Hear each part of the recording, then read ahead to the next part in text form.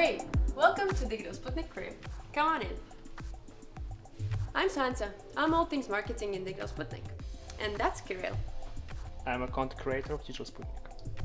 So this is our new office. We're really psyched to be here. And I'm going to introduce you to the other team members. Hey, I'm Cole, one of the founders. And let's go to the assembly area. Hello, I'm Karl, the engineer. We are creating a new way of manufacturing using 3D printing technology. And that's our fluffy boy Milo, working really hard.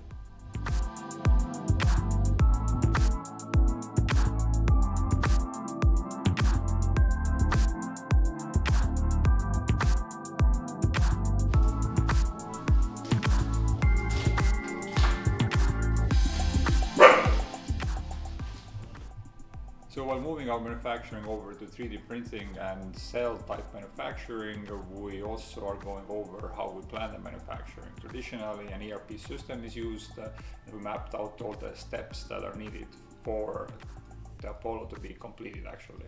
So here you can see how many little steps there are.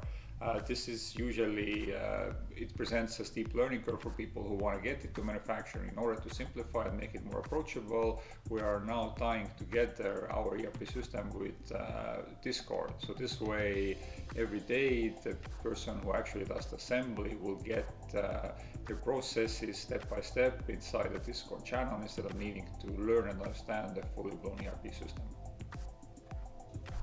The way I speak, that way it would be more on level. For him, it's normal level. Okay. So you can make a workflow one by one, correct? Yes, this one is made for his office making. When we make this one at office, career.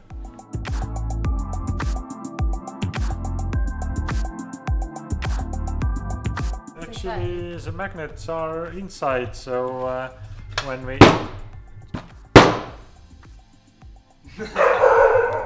had problems with that kind of the tubes, because sometimes when you just forget to put the pins on and the lamp will fall off, and yeah, we know. Yeah, we know. We totally know. We've done things we're not proud of. Yes, and I also did it and tried. Manufacturing the lamp is really easy. We can send to you electronic parts, all aluminium parts, lenses, and the plastic parts you will print by yourself with your 3D printer.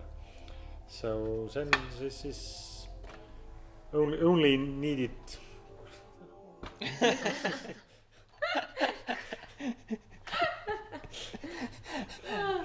And then you only need to put everything together.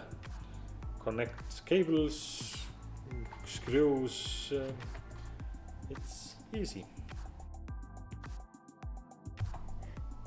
So in the next episode, we're going to show you how to assemble the lights step by step.